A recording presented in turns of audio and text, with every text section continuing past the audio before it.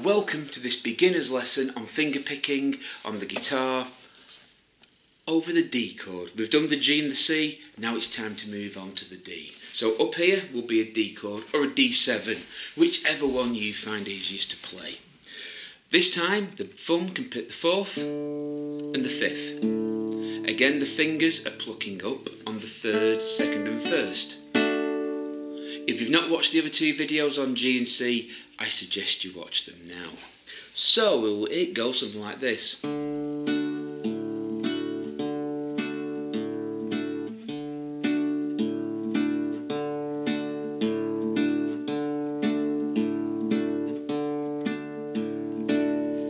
That is the 4th string, fingers, 5th string, fingers.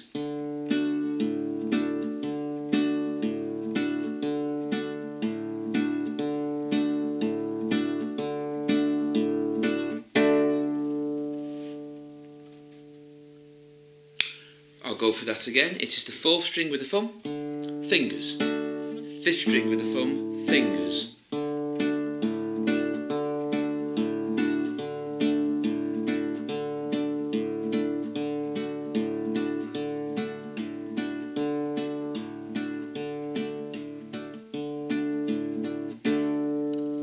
Now, like the other videos, we're going to combine an arpeggio in there as well.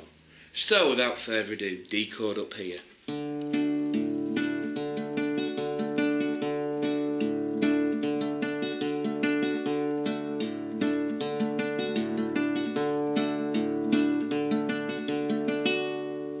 You may have noticed the first one was in quarter notes, the second is in eighths. The 2 bars should last exactly the same whether you're playing or. Both bars last exactly the same, and that is basic beginner's fingerpicking on a D chord. The next video will show you how to apply it over a 12-bar blues progression. Until next time, stay safe, take care, and goodbye.